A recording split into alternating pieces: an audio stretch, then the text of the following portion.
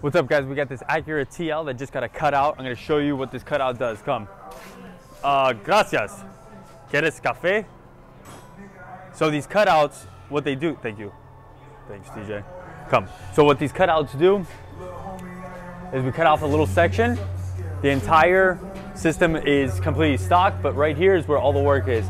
We install this cutout, which basically you can either have it redirected and get some noise, or you can make it stock. So let's say you live in an HOA area, you can't be too loud, you just leave it as is. And then you want to make some noise, you just pop it on and boom, you get that noise you want. Also, this, we just install it, we weld it up, cut and weld. It still has to be wired to the fuse box inside so you can control it. But we're gonna let you guys hear it. Ready? We're good? Yeah. Un poquito más.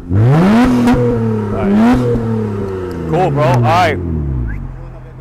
Se llama straight piped, just like your sister. Like your sister. Take your sister here. Your sister later. Sister's ass. So you see, there's advantages and disadvantages to the cutout. He starts to get it rewired, but the valve is open. So what you're hearing is the sound that this car is gonna get.